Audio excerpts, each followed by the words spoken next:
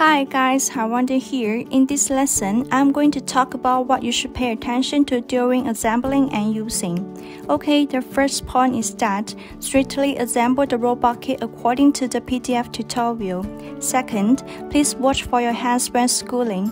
Thirdly, before install the wonder cam on the board, connect the wires. Secondly, connect the wires in advance when installing the MP3 module and OLED display.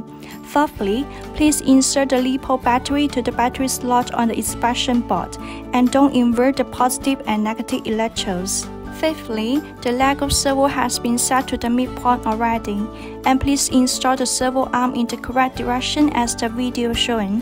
Please don't twist or remove the servo arm when the power is on, otherwise the servo will be damaged. If the final look after installation is different from the video, you can remove the servo arm first and power on the servo to make it return to the midpoint position, and then install the servo arm on it again.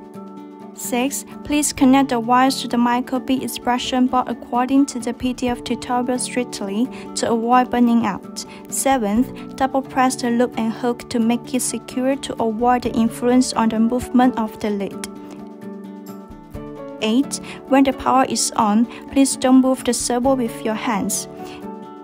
If the servo overheats, please cut off the power to make it cool down. Lastly, please avoid sharp object or liquid on the modules.